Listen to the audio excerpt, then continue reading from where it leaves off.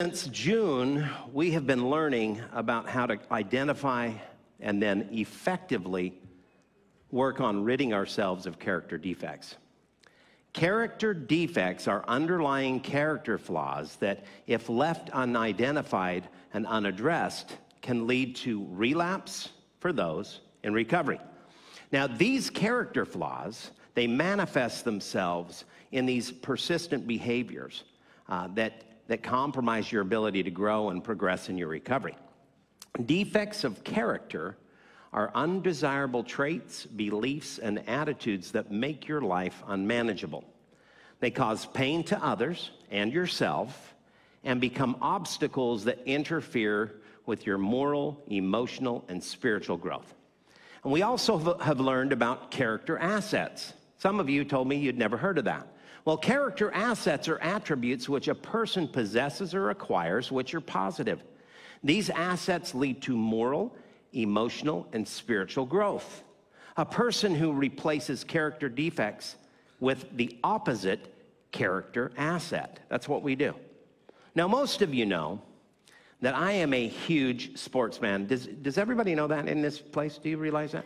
I'm a huge MMA fan. I love boxing. I love football. I especially love NBA basketball. I just love sports, all right? Well, there's one thing I hate about sports.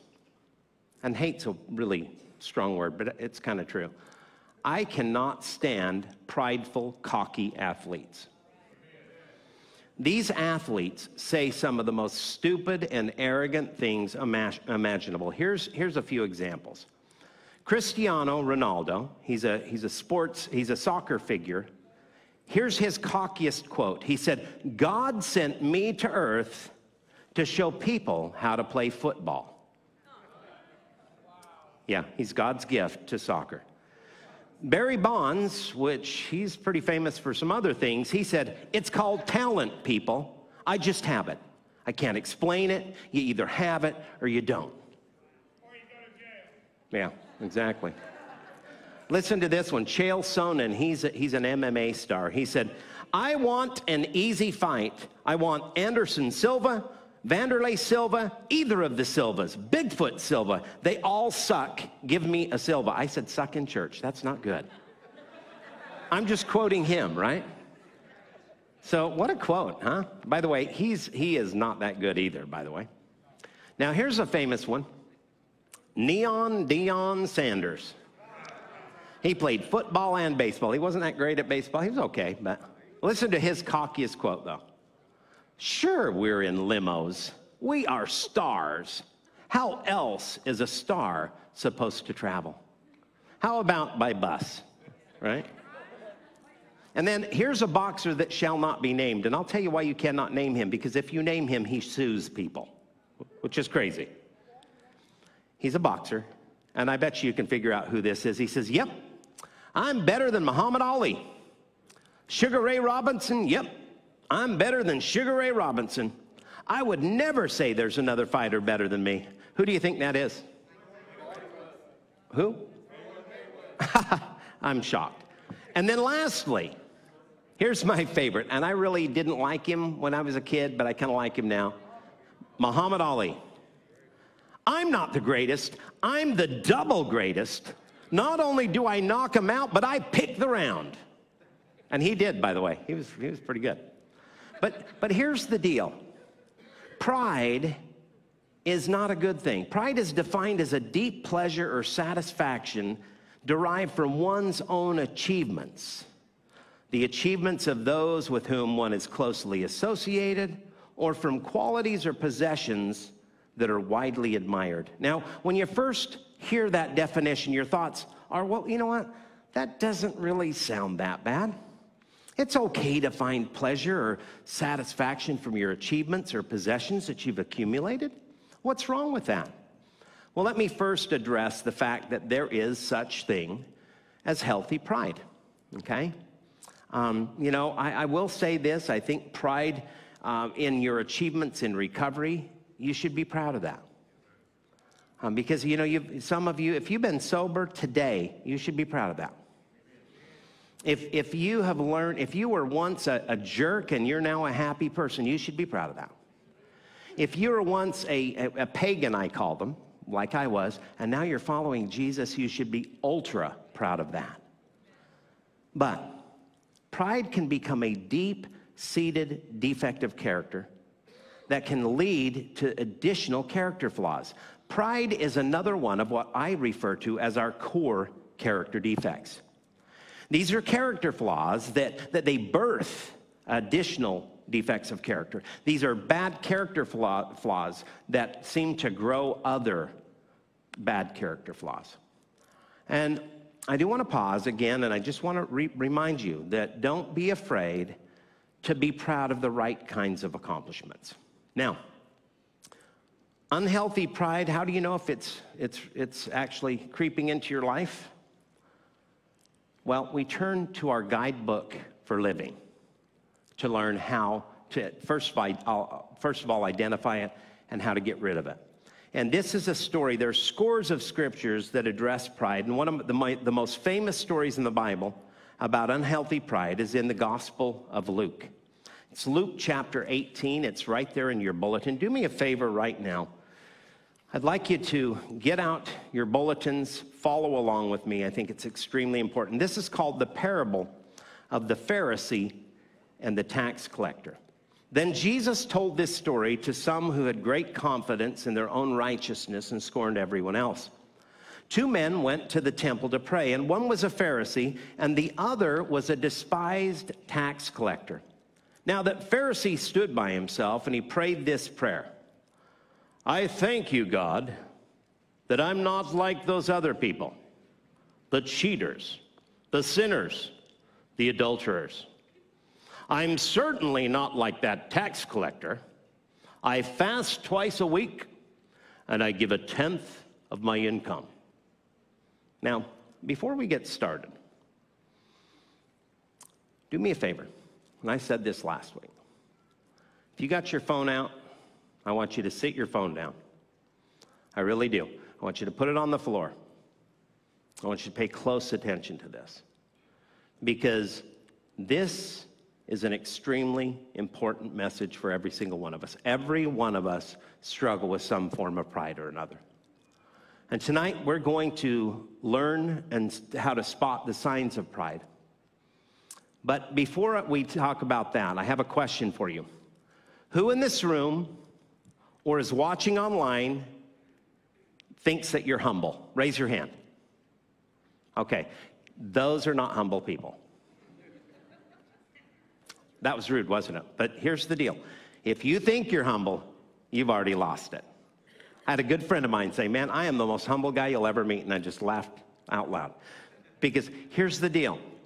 That's not what humility's about, okay? And so I'm going to teach y'all. And I didn't mean to do that to hurt your feelings, but you really need to pay close attention. Here's verse number 9. Then Jesus told this story to some who had great confidence in their own righteousness. The first sign of pride is you think you're superior to others. You think you're superior to others. You say things like this: I'm glad I only have an alcohol problem. At least I'm not a junkie.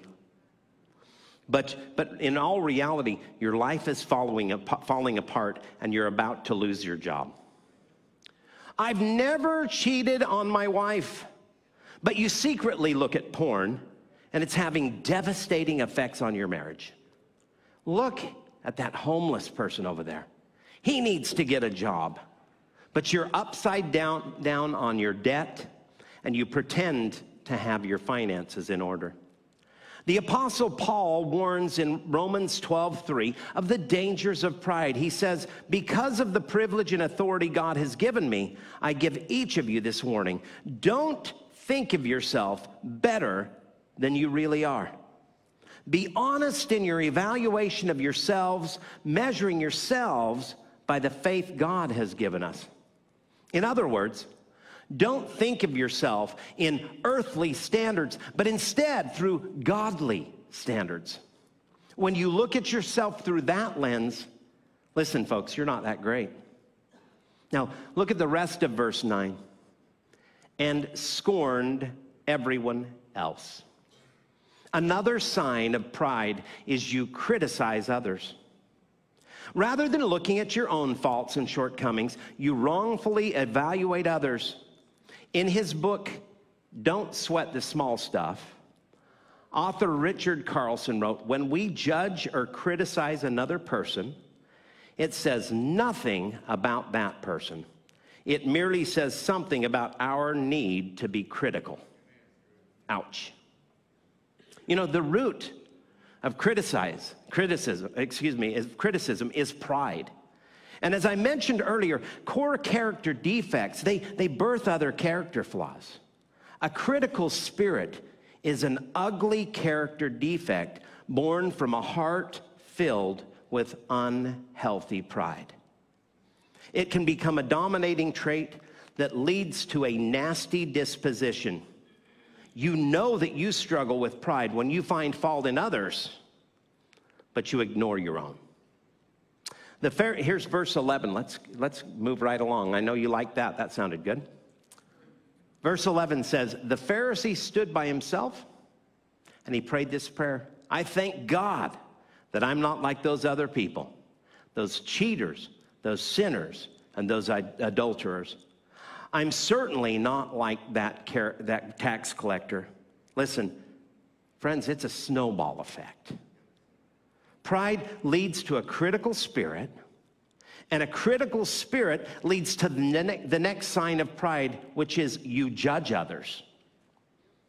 Now, as that snowball rolls downhill, it gains steam and it grows into this giant cluster of character flaws. And it's hard to stop once it gets rolling. The Bible has a stern warning for those who judge others. Listen to Matthew 7:1-3. It says, judge not, that you not be judged. For with the judgment you pronounce, you will be judged. And with the measure that you use, it will be measured to you. Why do you see that speck in your brother's eye, but don't notice the log in your own eye? When you judge others, you're setting yourself up for your own judgment. Did you get that? You're setting yourself up for your own judgment. Not from man, but from God himself. And his judgment, trust me, it will be just. And it'll be measured according to how you judged others. That's a pretty painful reality, isn't it? Okay, I know you like that one too. All right, Luke 18:12, let's move right on. Luke 18:12 says, listen to this, I fast twice a week, and I give you 1/10 of my income. The last sign of pride that we learned from this parable is that you brag and you boast. There's nothing more telling about the condition of a prideful heart than someone who loves to boast and brag. And like the Pharisee, the prideful person often disguises their words. The prideful man or woman boasts of accomplishments, intelligence, success, generosity, their lineage, their beauty, and anything else that might point to the attention to the most important in his or her world. Who do you think that most important person is? Self. Here's the principle. Pride directs the attention to self, not Jesus. I know you're already, I think I've stepped on some toes, haven't I, tonight? Yeah. And you might be saying right now, Pastor Lane, I think you're wrong about me. I help lots of people. I do all kinds of good things. Can't I get a little credit for the good that I do? Well, listen to the words of Jesus in Matthew chapter 6. He says, watch out. Don't do your good deeds publicly to be admired by others, for you will lose the reward from your Father in heaven. When you give to someone in need, don't do as the hypocrites do, blowing trumpets in the synagogues and streets to call attention to their acts of charity. I tell you the truth, they have received all the reward they will ever get. But when you give to someone in need, don't let your left hand know what the right hand is doing. Give your gifts in private, and your Father who sees everything will reward you. I want to pause for a minute.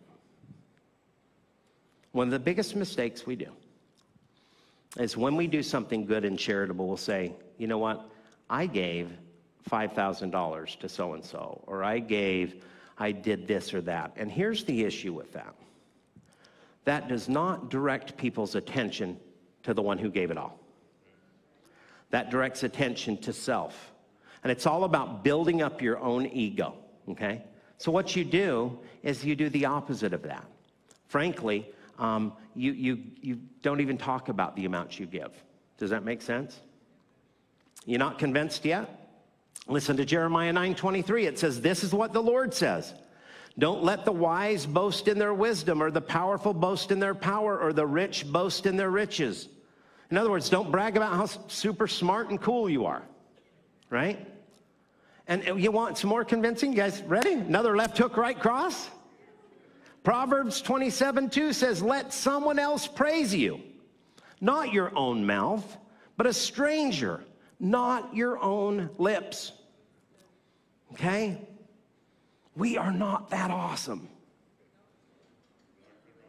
Okay? We're not. Let's stop with all the self-gratification and the selfies and point to the one who made us all. Let's be focused on Jesus. Yeah, how about instead of posting all these fun little, hey, I gotta ask people this. What's with the duck lips anyway? Okay, that's another argument. There we go. I really offended somebody. But my point is, what is all that about? How about we put pictures of Jesus there and talk about what he's done in our lives? Let's take pictures of people who are struggling and not to put their picture all over the Facebook and such, but say, this is somebody we need to help, okay? Let's do that instead. Listen to this. In recovery, pride is dangerous. And when pride is allowed to grow, it rears its ugly head in other ways. Here are some additional signs of pride. You defend your bad behaviors and your actions. When you're a horse's patoot, you point to somebody else.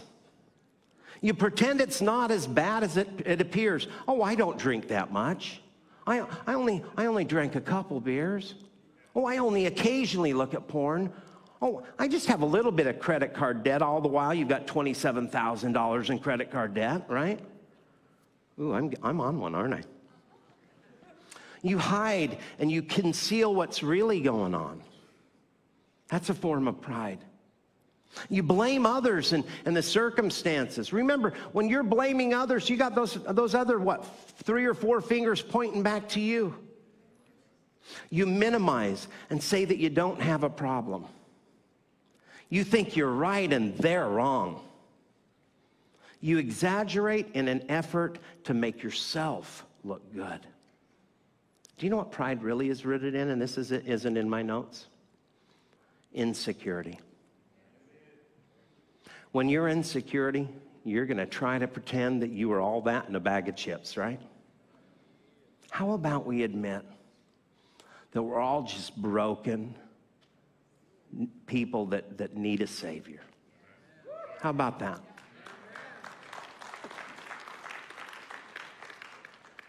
So here's a question. So what's the answer? What's the answer to ridding yourself of pride? How do you dispose of this unhealthy core character defect? Well, you replace the character defect of pride with the character asset of humility. So here's the steps you take. First, admit that you struggle with pride. Admit it. Say, man, I am a very proud individual. I struggle with pride. Pride is like denial in that it's very difficult to confess that you struggle with it. Pride is not only a character defect. Listen, it is a sin. It's a sin. So don't try to hide it. Turn from your pride and embrace humility. Listen to Proverbs 28:13. It says, people who conceal their sins, they won't prosper. But if they confess and they turn from them, they will receive mercy. Just say, Jesus, I suffer with pride. I want to be more like you. And guess what? You're moving towards humility. When you admit your pridefulness, you're beginning the practice of humility. And as a result, you'll start the process of growing in humility.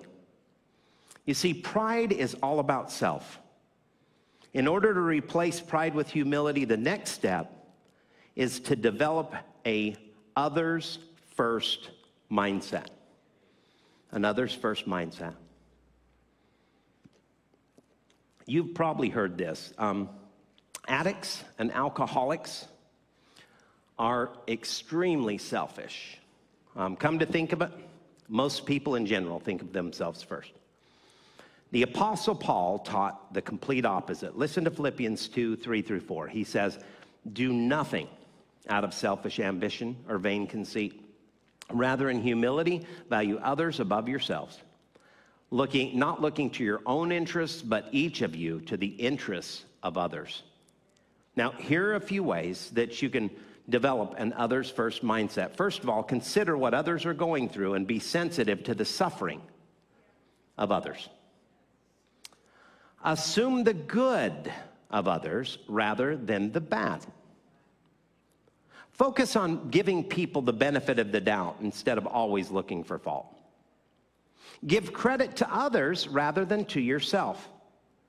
You know, it's awesome when you can, if you're working on a team, a good leader, for example, always does this. He'll say, man, people will say, man, you guys, you did great. And a good leader, a good team member will say, man, I have got the most awesome team in the world.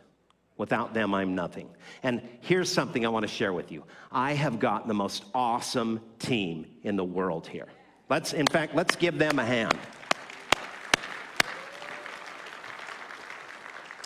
Because I could do none of this without my awesome team members. And I'm just kind of a talking head. They make me look good. Here's another one. Learn to be content. Learn to be content. Be happy with what you own and what you have. Be happy when others succeed or have more than you. There are several of you in this room that need to hear that. You do not need the latest toy.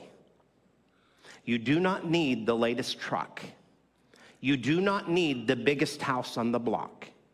You do not need the most beautiful spouse. You do not need the largest amount of credit card debt. Okay? What you need is Jesus at the center of your life. That's what you need. Be content with what you've got.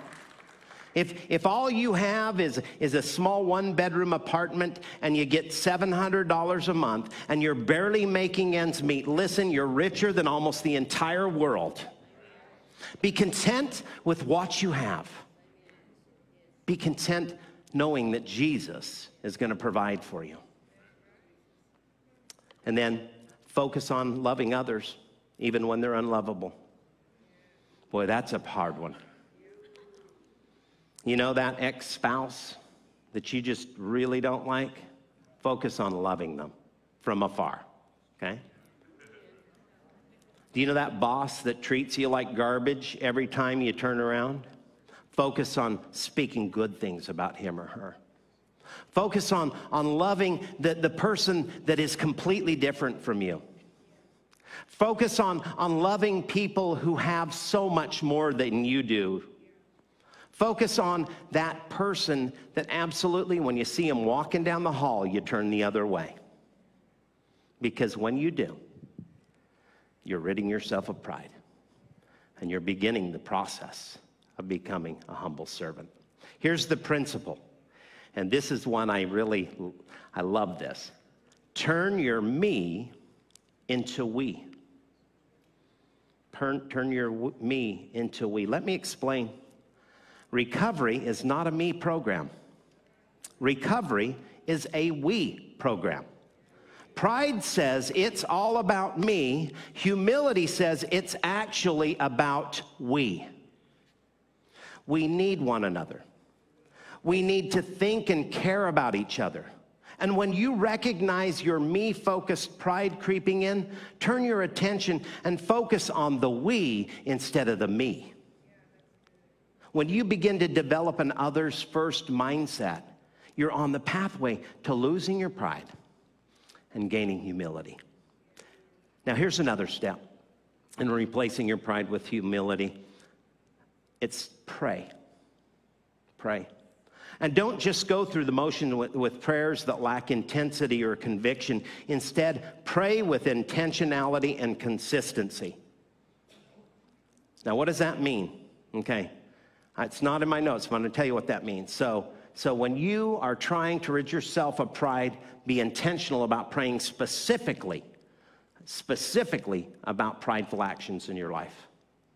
Tell God exactly the examples of what you're doing and you recognize that are prideful. And then do it on a daily basis. Do it 5 times a day if you need to. Because you're never going to rid yourself of this horrible, unhealthy pride if you don't consistently and intentionally pray about it. 1 Thessalonians is very simple. In chapter 5, verse 17, it says, pray without ceasing. What does that mean? Pray a lot.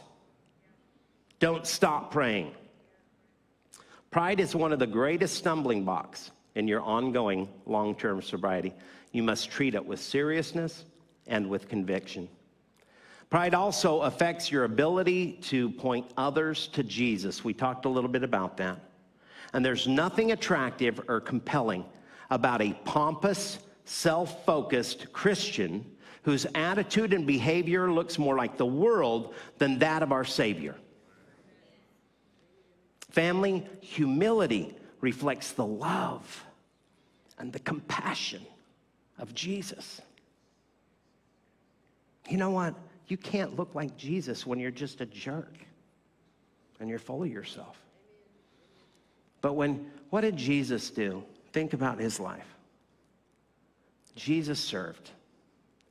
And that's the last step of ridding yourself of pride. Serve. One of the greatest ways that you can grow in humility is to serve others. And I know I speak about this almost every single week here at Care and Recovery. But there's a reason for that. Service puts you in a position of submission. You're submitting to the needs of others rather than your own. You know, nothing in the world will break your prideful attitude faster than doing a menial task. If you find that you struggle mightily with pride, get a commitment here on Tuesday night that will not put you in the spotlight. So here's an example. If you're a person who likes a lot of attention, let's have you wash dishes or sweep up the floor at the end of the night. Or work in the media department where nobody can see you. Or work up top, okay, and help with the sound, okay? Dish out ice cream. Clean up at the end of the night. Do child care, okay? We need people in child care once a month, desperately. There's nothing that'll get rid of your pride than a dirty diaper, people. Poopy bums, man, pride's out the window. Oh, I had that was kind of weird. That sound effect, that was interesting. There we go.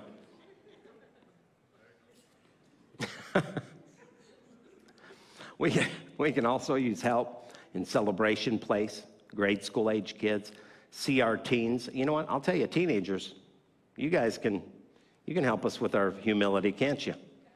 All right? You know, one of the most beneficial things that I ever did, and you've heard this a bunch of times, and some of you maybe haven't. When I first got sober, I did dishes in a room alone. And it was just me and God. I had on the television was the service was going. And when the service was over, there'd be some worship music going. Nobody was there to say, hey, Lane, you're doing a great job. Nobody was there to thank me. In fact, most people didn't even know I was in the room. And for the first time in my life, I learned to become humble and obedient. And I didn't expect anything in return. And if you're struggling right now with pride and you need to grow in humility, just go and serve others. Mark 10:45 says, even the Son of Man did not come to be served, but to serve. Tonight, I'm going to give you the opportunity to start the process of replacing the core character defect of pride with the character asset of humility. There's an insert in your bulletin, and we do this a lot, but I want you to pull this out. There are literally, if I look around and I see this group of people tonight, most of you don't serve, okay? I know who does, but most of you don't. So tonight, what I'm going to ask of you is I want you to really exchange this prideful behavior with humility by serving. Now, some of you are going to say, well, Pastor Lane, there's not a lot of things on there that I can do. What I want you to do is fill out your name, your email address, your phone, and the best way to contact you. And if you don't know where to serve, just put on there, I'll serve anywhere, okay? If you really struggle with pride, here's what I want you to do.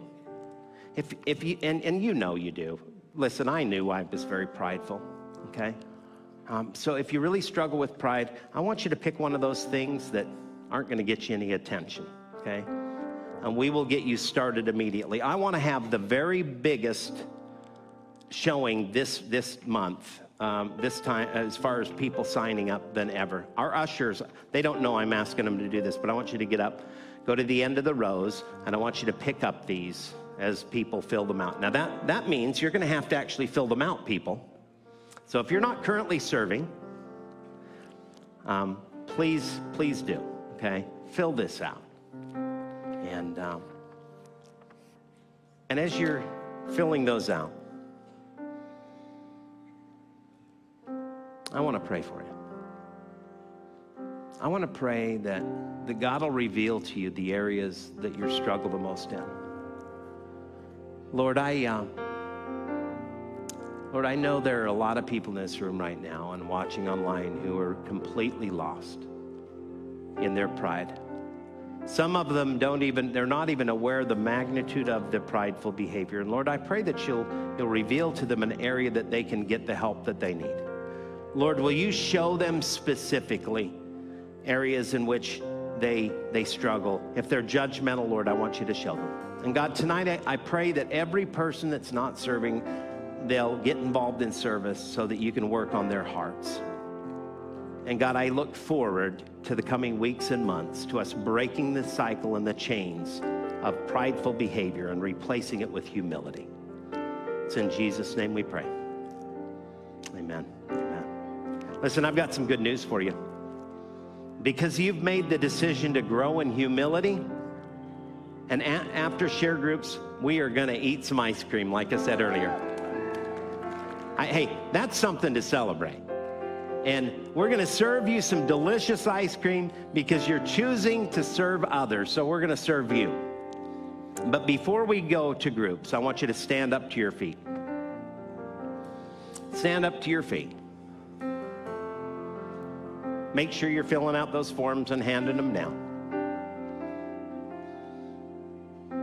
And I want you to raise your hands to Jesus right now.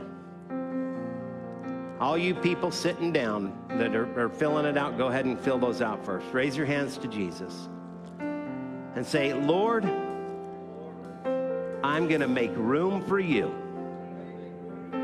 so that I can get rid of my pride.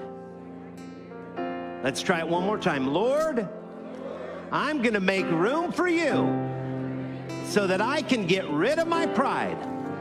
And let's do it louder. Lord, I'm going to make room for you so that I can get rid of my pride. I make room for you, Jesus. I love you, Lord. Let's give him a hand and let's worship the Lord tonight.